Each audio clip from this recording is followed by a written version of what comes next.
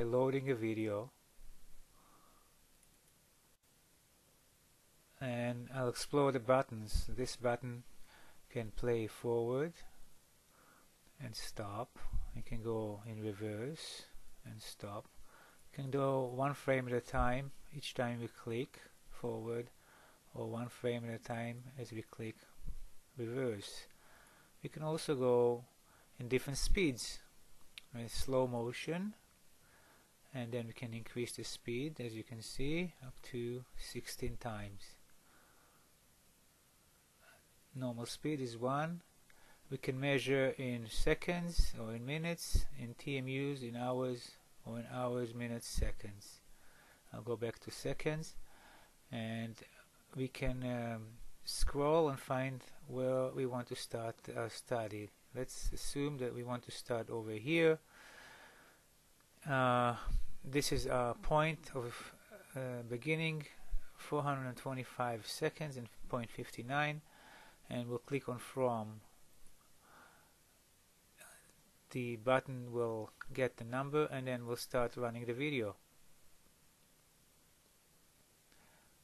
And we want to study till here. We'll click on the 2, and we can see that the elapsed time takes that time. We can rate, let's say, at 110, and the time accordingly is changed.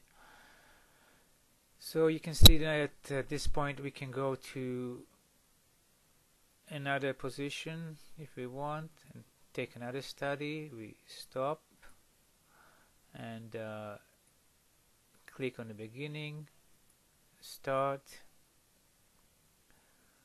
Let's assume that there is an element that we want to take out or an interruption. We can stop at the beginning of the element, click on From, and continue until the interruption or the element that we want to take out is finished.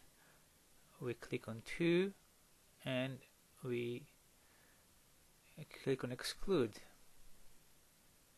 What will happen now is the time will be excluded from the standard time. So we can continue until the end of the element that we want to study.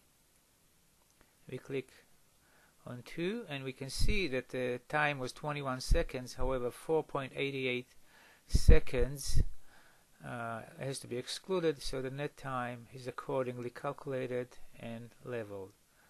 And this is it. This is how the stopwatch works. It's this very simple